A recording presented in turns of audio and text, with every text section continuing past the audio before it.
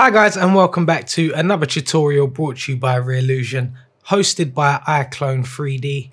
I'm Trista Ross, and in today's tutorial we're going to be looking at how to cast and throw objects. Very simple thing to do. Takes a little bit of manipulation, a little bit of kind of understanding how to use the physics, but I'm going to break that down for you today and show you how to do that in a few quick and easy steps. So firstly, we've got this clip here in front of us, and if we just play that back, you'll see the character throws the ball, but of course we haven't got the ball attached to the character's hand. So what we're going to do is we're just going to link that to the character's hand by clicking this little link function up here. And then we're going to link that to the character's right hand. You'll see in the link section that comes up as the right hand. And that will mean the prop is now linked to the hand. So when we play that back, you can see it's stuck to the hand. Now, the trick is, of course, we're going to find the point where she releases the object, and then we're going to unlink the prop at that exact point. So just right here, we're going to unlink it. And now if we play that back, you'll see the prop then is unlinked. So now what we're going to do is we're just going to be using the physics to actually create the physics behind the throw. So firstly, what we want to do is we just want to create a physics plane by going up here into the create section and creating a physics plane. And this is going to basically work as a floor, so the object will actually have something to bounce off of. So it's really cool, and that sets that throughout the whole grid.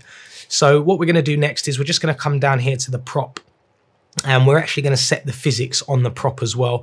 We just want to set this and activate that by turning them on, and we're going to change that to a sphere, and that's just basically going to match the sphere here. You can see the red outlines have actually transmitted into a sphere shape instead of a box, and this is just going to ensure you get the most realistic results. We can also reduce the collision margin here to about 50, up the elasticity to 100, and we can play with the friction and drop that down to about 3.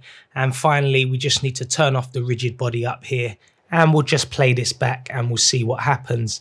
But you can see straight away that we're not getting the right results because the ball's dropping to the ground. Now, the reason that is because the physics is set to dynamic physics. So what we want to actually do is set that here to kinematic, and then we're going to go further down in our timeline just to the point where she releases, and we're going to change that back to dynamic. And then you're going to see we should get the results that we're looking for in terms of the release point. So when she gets to the release point, you can see the prop is no longer attached or linked to her hand. And now if we play that back, you'll see the object actually leaves the character's hand, and we get this nice throw-in simulation. So really quick and simple to do. And what we're going to do here is we're just going to select our prop, and we're actually just going to play around with the initial force of the prop.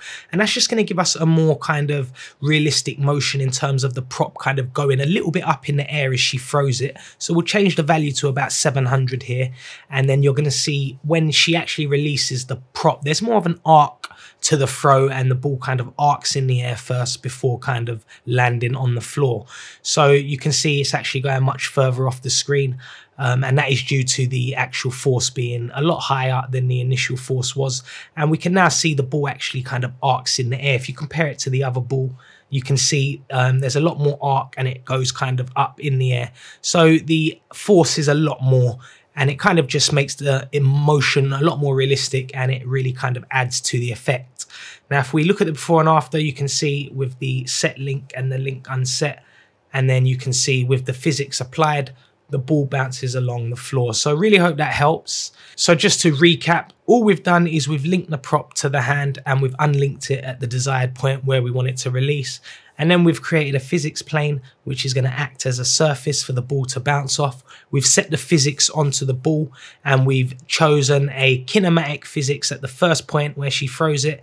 And at the last point of release, we've changed the physics back to dynamic physics. And that will then create the throw-in motion and allow the prop to, you know, roll along the floor and bounce along the floor. And then all we've done is we've changed the initial force of the prop, and we've upped the force a little bit just to get more of a kind of arcing motion, and the ball kind of releasing with a little bit more force to add realism to the way the character's actually throwing the ball. So I really hope that helps, guys, and really hope to see you guys again soon for another tutorial.